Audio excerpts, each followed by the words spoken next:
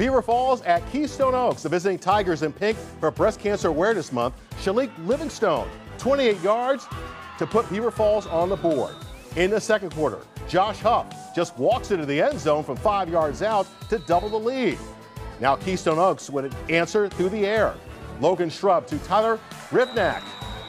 However, back comes Beaver Falls. The Tigers on the slant pass. Darius Nesmith with a first down for the Tigers. On that same drive, Shalik Livingston bouncing to the outside. He keeps bouncing and goes in from 12 yards out. Beaver Falls outscores Keystone Oaks 34-21.